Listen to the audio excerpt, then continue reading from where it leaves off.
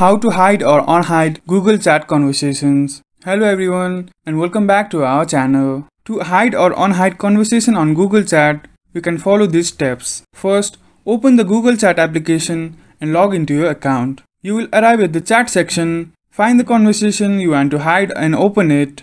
At the top, click on the username. A menu will appear. Now select the option to hide conversation. The conversation will now be hidden. To unhide a conversation, you can look for the search box at the top of the application. Here, you can type in the email address of the account you just hid. The account will appear in the results. Click on the account, then type any message and send it.